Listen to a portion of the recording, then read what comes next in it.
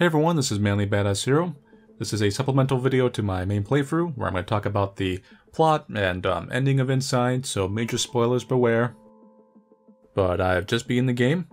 I've gotten both the endings, and I think I have a general gist of what's going on in the storyline and the symbolism behind it. And the first point I think I'll go over is essentially, if you can't already tell, brainworm things are essentially behind a lot of the storyline. They've changed the world quite a bit. You go across that farm with the pigs, they seem to be all over the damn place. I think that pig is actually a research place, not necessarily a sign that everything's infected, although I suspect a great deal of the world is possibly infected, but either way, mankind's turned a possible curse into a blessing. They now have efficient labor. They're genetically creating these humanoids with the worms, and they're seemingly breeding them in like water. And you can kind of see this in some of the scenes, like you see the worms are below the water in these forms. And each form is being bred a little bit differently for either physical labor or what I imagine might be household work or something, the more human-looking ones and stuff like that. I debate if they're breeding kid versions. Like, the main character is a kid, but he could just be possessed by a worm, not necessarily one of them, because he doesn't exhibit the same traits. But basically you have two schools of thought on that. If you assume there is kid versions, they kind of be adopted kids.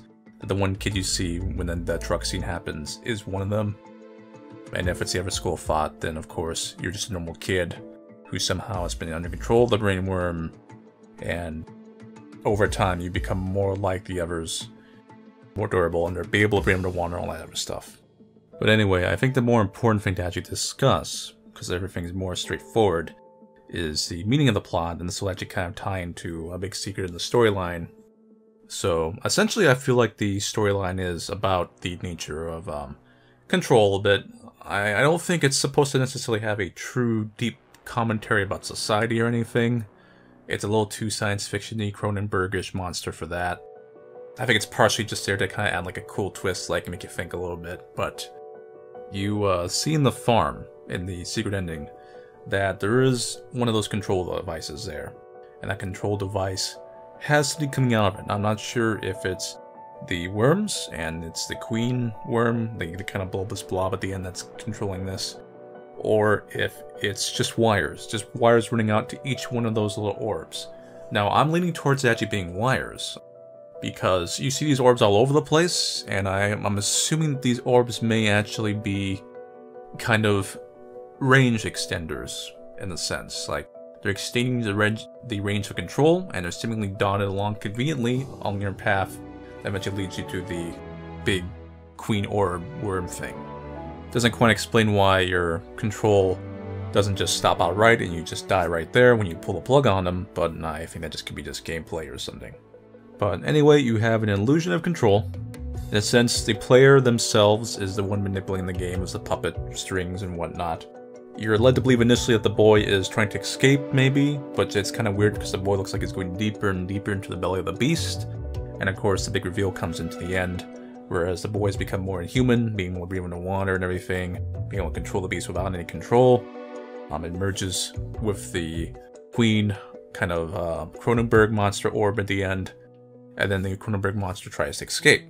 Now, there's some theories that it's the humans kind of manipulating all this, and even the escape of the Cronenberg monster was intended, and they point to the kind of movie set kind of in the glass case that looks exactly like the ending of the game. I actually don't think the humans wanted this, because it seems way too expensive. There is a movie set theme throughout, kind of to like foreshadow what's happening, but inherently I think it's more of a symbolic movie set, to kind of further show like you don't really have true control. The boy doesn't have control because inherently he might be being controlled by the worm orb, the Cronenberg monster. And the Cronenberg monster doesn't have quite full control. It's because it's being manipulated by these humans all along and so on. And none of these characters have control because they're being played by a video game player. So when you crash into that little set, I think that's just kind of a nod to the ending to foreshadow it. I don't think it's quite showing that they had this completely planned where you'd specifically roll for these specific areas all the way to the end. I think they were trying to guide you towards a trap so they can encase you. But I think that set was just to show like, hey, this is the outside of our base, maybe you're going to develop here later in the world. And for you, it's more of a foreshadowing in the sense of this is where you're going to end up in the end. And as you make your escape, You almost make it. You almost make it. You roll down that hill, but you don't. You end up just short of the ocean, and the light shines on the orb, the Cronenberg monster, and it cuts to the credits. So it's kind of a you aren't truly in control of your fate thing. Just kind of a bittersweet, it manages to escape, but it doesn't quite make it. Complete failure. And kind of a bit of a fatalistic message, if anything. I suppose you could argue it's possibly a bit of a symbolism for life, how you can try so hard and feel like you're in control, but you're not really not, and sometimes fate just kind of screws you over, or sometimes you'd be kind of going along a route that, like I said, you don't have much power over, whether you're under a boss or just events don't work out your way. I'm sure it's partially that, but I'm also sure it's partially just kind of like a cool, sad twist in the end, where essentially you're supposed to kind of feel bad for it. It's kind of a horrible looking thing, but you're supposed to feel inherently a little bit of a sadness, because for all along, the boy's seemingly escaping, and you find out that he's not really escaping, he's trying to reach a certain place, and then you get to the true escape, and you, well, don't, and in the sense you're kind of stuck inside the system still. With that reference, I actually think the alternate ending, as anticlimactic as it is probably supposed to be the good ending, because it's a kind of severance of fate, of your futility of your initial journey, which is what it's gonna be. By pulling the cord, the boy is deciding not to be in control on anything. It's kind of deciding its own fate. And I actually mentioned this when I did my playthrough about going on your own terms being a very important thing for living things and people. Where even if going on your own terms may necessarily, or might be the worst choice, and maybe the most fatal choice possibly, obviously it's very important for some people to have this option, as possibly a source of pride or a sense of like, I am in control. Like going throughout the entire game, I am not in control. I am controlled by the orb thing, and the orb thing is trying to escape, but is still in control of the people inherently and gets captured again, I'm assuming at that beach. By severing the wire, the boy is taking his own life indirectly and deciding he's not going to go for this. He's finally doing something that is not within the control of someone else. Overall, depressing message though. So inherently there's no upside to this game, which is what it boils down to. But there really isn't supposed to be, and I don't think there's necessarily supposed to be a true message you're supposed to take home to heart.